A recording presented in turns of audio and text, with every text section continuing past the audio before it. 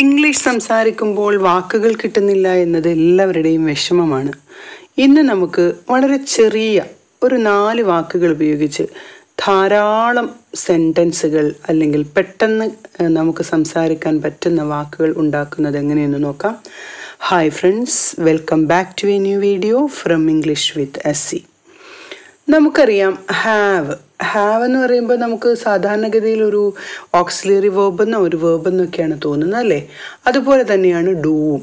പ്രവൃത്തി എന്ന അർത്ഥമുണ്ട്, ഹാവിനുണ്ട് എന്ന അർത്ഥമുണ്ട്. പക്ഷേ ഇതെല്ലാം ഒരു ഓക്സിലറി വേർബിൻ്റെയോ ഒരു ചെറിയ വേർബിൻ്റെയൊക്കെ രൂപത്തിലാണ് നമുക്ക് തോന്നുന്നത്. പക്ഷേ ഇവകൾ കൊണ്ട് വളരെ വലിയ രീതിയിലുള്ള അർത്ഥതലങ്ങളിലേക്ക് നമുക്ക് എത്തിച്ചേരാൻ പറ്റുന്നത് എങ്ങനെയെന്ന് നോക്കാം. ഇപ്പം നമ്മൾ പറയാണ് I have lunch. Have lunch എന്ന് വെച്ചാൽ ഭക്ഷണം കഴിക്കുന്നു അല്ലെങ്കിൽ ഭക്ഷണം കഴിച്ചു എന്നർത്ഥമാണ്. ഓക്കെ, ഭക്ഷണം കഴിക്കുക, ഹാവ് ലഞ്ച്. എന്നാൽ ഈ ഹാവ് റിലേഷൻഷിപ്പുമായിട്ട് കൂട്ടുമ്പോഴോ ഹാവ് എ റിലേഷൻഷിപ്പ്, ഒരു ബന്ധമുണ്ട് എന്നുള്ള അർത്ഥത്തിൽ നമുക്ക് ഹാവ് ഉപയോഗിക്കാം. അപ്പോൾ നോക്കൂ, have lunch, have A relationship. ഒന്ന് വിശ്രമിക്കട്ടെ എന്ന അർത്ഥത്തിലാണെങ്കിലോ have A rest, have A rest. അതുപോലെ ചിലരെ കാണുമ്പോൾ നമുക്ക് അനുകമ്പ തോന്നുകയാണെങ്കിൽ അതിന് നമുക്ക് ഹാവ് സിമ്പതി, ഹാവ് സിമ്പതി എന്ന് പറയാം. എന്നാൽ ചില പ്രശ്നങ്ങൾ നടക്കുമ്പോൾ അവിടെ ഒരു പ്രശ്നമാണ് എന്ന് പറയുമ്പോൾ അവിടെ നമുക്ക് ഹാവ് എ പ്രോബ്ലം എന്ന് ഉപയോഗിക്കാം. അപ്പം ഇവിടെ എല്ലാം ഹാവ് ഉപയോഗിച്ചാണ് ഗ്രൂപ്പ് ഓഫ് വേർഡ്സ് സെൻറ്റൻസുകളാക്കി മാറ്റുന്നത്.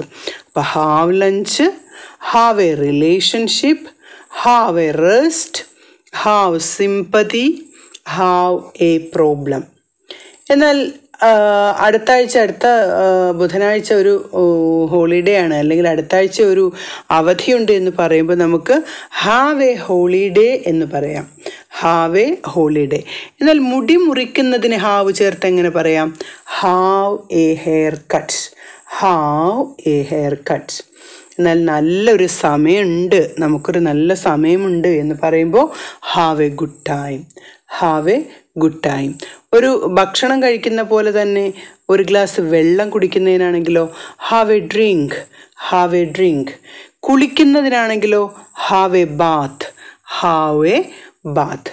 അപ്പോൾ നോക്കൂ, have A problem, have A holiday, have A hair cut, have a good time, have a drink, have a bath. എന്നാൽ നമുക്ക് ഏറ്റവും അറിയാവുന്ന എപ്പോഴും ഉപയോഗിക്കുന്ന ഒരു വാക്കാണ് ഡു. ഏതെങ്കിലും ഒരു കാര്യം ചെയ്യുന്നതിന് ഡു വെച്ചിട്ട് നമ്മൾ പറയുന്നത്. അപ്പോൾ ഈ ഡു വെച്ച് ചില വാക്കുകൾ അല്ലെങ്കിൽ ചില കാര്യങ്ങൾ എങ്ങനെ പറയാമെന്ന് നോക്കൂ. ഡു ബിസിനസ്, ബിസിനസ് ചെയ്യുന്നതിന് നമുക്ക് ഡു ബിസിനസ് എന്ന് പറയാം. ഒന്നും ചെയ്യാനില്ലെങ്കിലോ ഡു നത്തിങ്. ചിലർക്ക് നമുക്കൊരു നല്ല കാര്യം ചെയ്തു കൊടുക്കണം, അങ്ങനെയാണെങ്കിൽ ചെയ്യൂ എന്ന് പറയുന്നതിന് do someone A favour, do someone A favour. എന്നാൽ കുക്ക് ചെയ്യുന്നതിന് ഡൂവിനോടൊപ്പം നമുക്ക് do the cooking, do the cooking. നോക്കൂ, do business, do nothing, do someone A favour, do the cooking. എന്നാൽ ഷോപ്പിംഗ്, അതായത് നമ്മൾ കടയിൽ പോകുന്നതിന് സാധനങ്ങൾ വാങ്ങുന്നതിന് നമുക്ക് എന്ത് പറയാം? Do the shopping, do the shopping. ഏറ്റവും നല്ല കാര്യങ്ങൾ ചെയ്യൂ എന്ന് പറയാൻ do your best, do your best. എന്നാൽ വൃത്തിയായിട്ട് മുടി കെട്ടാൻ പറയുന്നതോ ഡു യുവർ ഹെയർ, ഹെയർ നന്നാക്കൂ എന്ന് പറയാൻ നമുക്ക് ഡു യുവർ ഹെയർ ഉപയോഗിക്കാം. അതുപോലെ നിങ്ങളുടെ homework ചെയ്യുമെന്നാണെങ്കിൽ do your homework, do your homework. നോക്കൂ, do the cooking, do the shopping, do your best, do your hair and do your homework. ഇനി ഹാവ്, ഡു എന്നതുപോലെ തന്നെ വളരെ ഇമ്പോർട്ടൻ്റ് ആയുള്ള ഒരു വാക്കാണ് ടേക്ക്. ടേക്ക് പലയിടത്തും നമുക്ക് ഉപയോഗിക്കാം.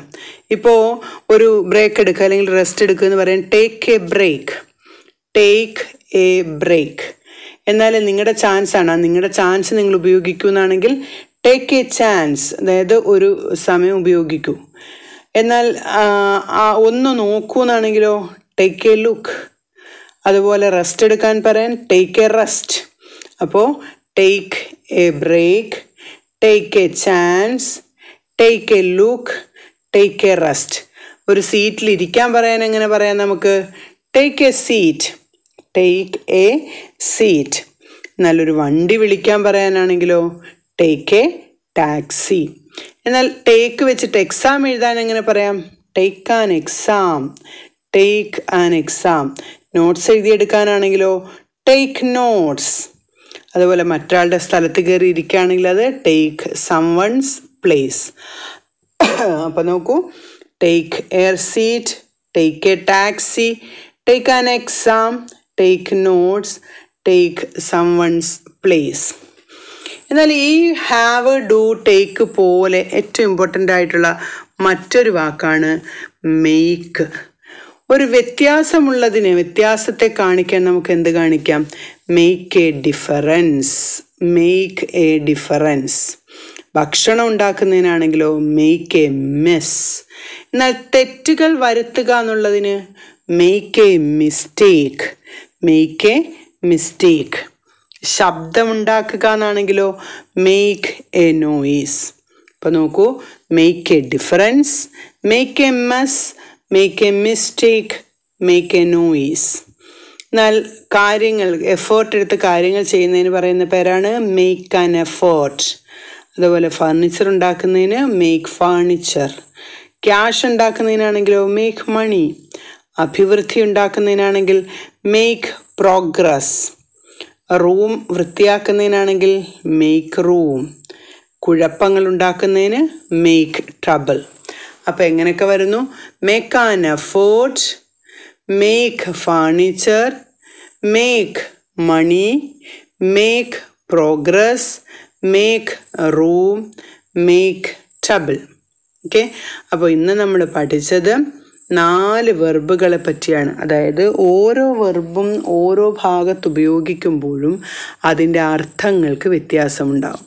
അപ്പോൾ ഇംഗ്ലീഷ് പഠിക്കുന്നവർ ഏറ്റവും കൂടുതൽ ബുദ്ധിമുട്ടുന്നത് ഇങ്ങനെയുള്ള കാര്യങ്ങൾക്കാണ്. ഇത് ഒറ്റ ഇതേ രൂപത്തിൽ തന്നെ പഠിച്ചു പോവുകയാണെങ്കിൽ നിങ്ങൾക്ക് വളരെ എളുപ്പമായിരിക്കും.